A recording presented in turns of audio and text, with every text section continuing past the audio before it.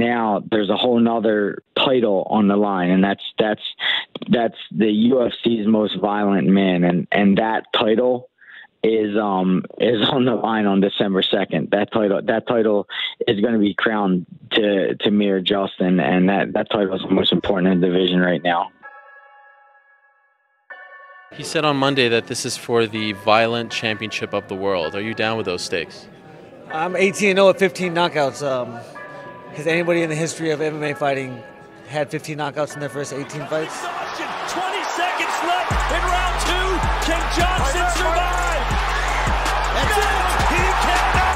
What is keeping the chin up? Uppercuts. Hurting is the best. That is it. Alvarez and Justin Gaethje, and with that touch of gloves, we are underway.